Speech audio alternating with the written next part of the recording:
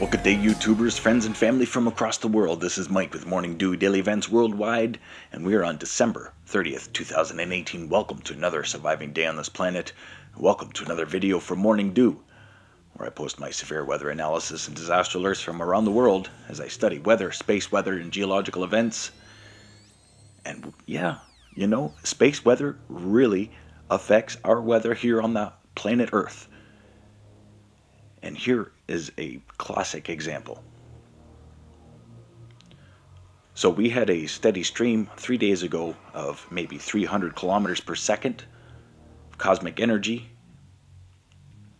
and it increased drastically to 500 kilometers per second, and you can see it right here on the right side.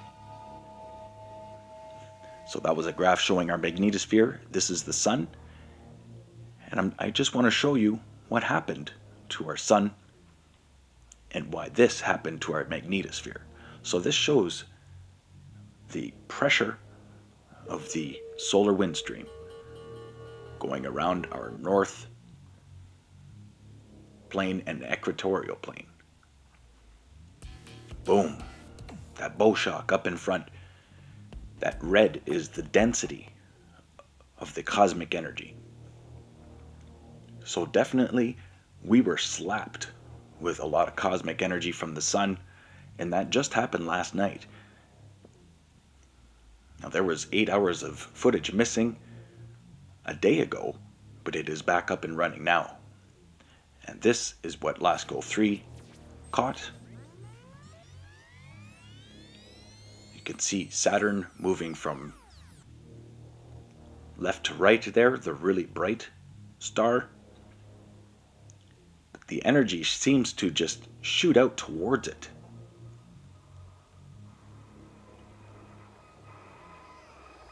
But it affected the whole corona. So there was wind stream that was projected our way. We were in a lull from the 25th to the 26th, but everything has increased over the last 48 hours now. And we've seen, of course, increased volcanism and earthquakes around the world right now over the last few days, since the 22nd, when this original cosmic energy was fired away from our sun. So this is the second blast in the last week or so that has really affected us. And we were on high alert for geomagnetic storm yesterday. And we can expect it again as our sun is becoming a little more awake. We haven't had a large flare since last year in September. That was our last recorded X flare. All that we've really experienced are coronal mass ejections, coronal holes, filament eruptions.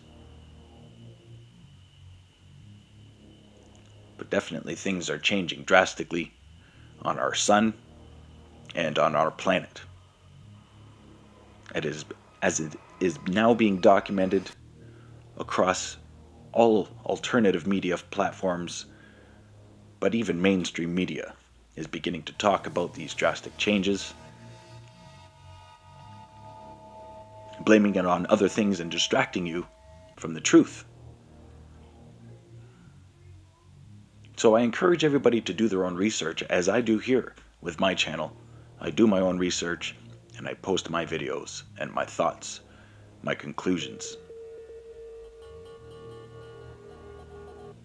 I've been a sky watcher and observer for all my life. So that's 43 years of my life. I've been paying attention to our world. So you can see a pretty active sunspot region on the sun right now.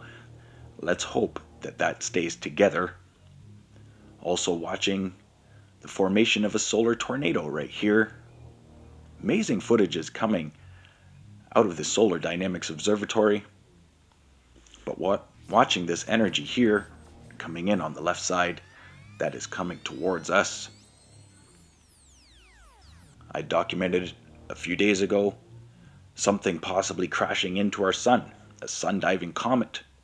Maybe, but something definitely hit the backside of our sun, and it literally punched a hole, and you can see the sunspot region firing and coming in now. So stay aware and prepared as things are changing quickly. Look at this last 24 hours for earthquakes. I haven't seen a busy last 24 hours like this in a long time, and it's a bit disturbing and concerning. Now, fear not. These are all cycles, everybody. We must go through this together and adapt to these changes. But the 5.8 earthquake today in Indonesia is very close to Sumatra and Krakatoa. Now, Krakatoa literally is half its size now after the eruption, and concave of the side of that volcano. Latest earthquake here at 5.0 in Philippines as well. Still shaking from that 6.9 the other day. But look at all these 4s across the planet. 4.5s, 4.9s. They're everywhere. Expanding Earth. 2 days ago, we had a solar wind stream of 300 kilometers per second, and it has now increased to over 500 kilometers per second and is steady. So watch for the pressure to continue and for more volcanoes to help release the pressure from around the world. A lot of very deep earthquakes. Look around here.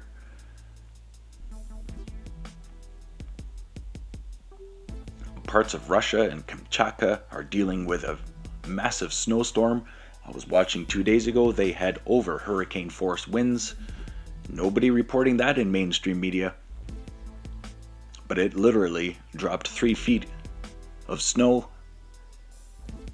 creating 12-foot to 14-foot drifts in some areas. Massive storm going across Russia. It is now heading straight into the Pacific Ocean, heading towards us, the Aleutian Islands. I'll get to that in a moment when I get to weather. But looking at the last 7 days, we're still looking at a very quiet North America for earthquakes, especially when you see all these 4.3s going off around the world. The last 24 hours has been busy, so please stay aware and prepared. Share this channel with your friends and family across the world so you can help stay aware and adapt to these changes, as there are going to be millions, if not billions, affected by these environmental disasters across the world.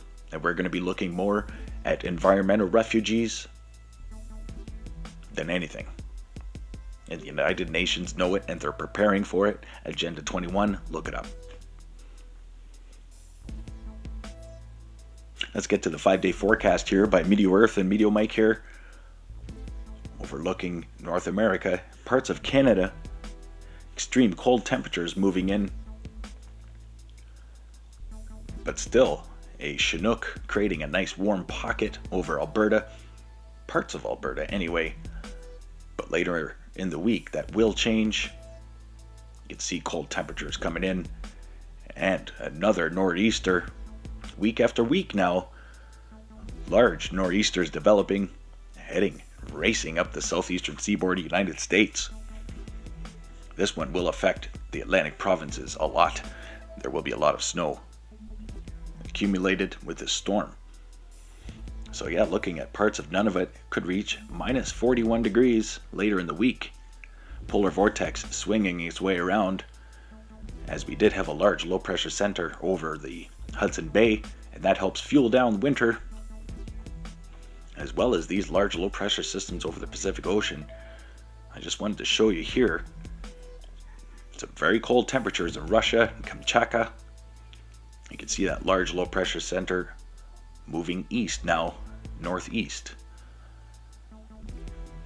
and will join another large low pressure in the Aleutian Islands.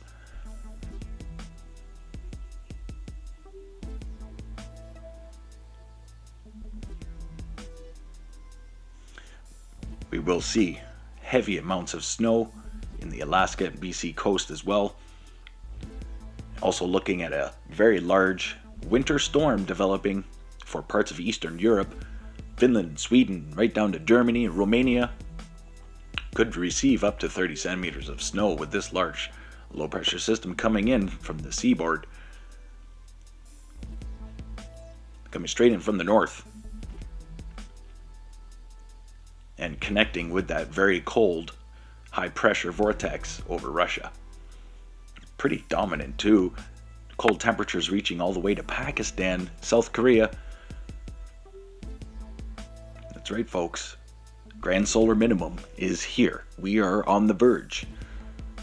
We've been trying to warn you. There are a lot of alternative media platforms that have been trying to warn you for a long time.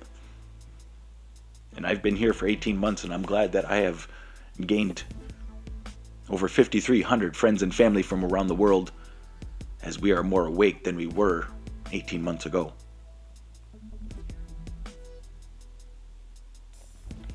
Large low pressure center here. This is actually tropical depression number 34, and we've got tropical depression 35, who is not quite a cyclone yet, but later in the week, as it goes across Queensland in the Sitzer Reef, things will change, and it will be at least a category 1 cyclone heading towards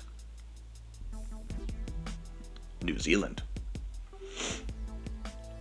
But watching a lot of things drastically change along the equator, and I'm going to get more in depth into that over the next few days. So please subscribe, share with your friends, stay aware and prepared, stay young and have fun, and get your morning dew. Thanks for watching today. Bye-bye. If you enjoyed today's video, please hit that like button, subscribe, share with your friends and family from across the world.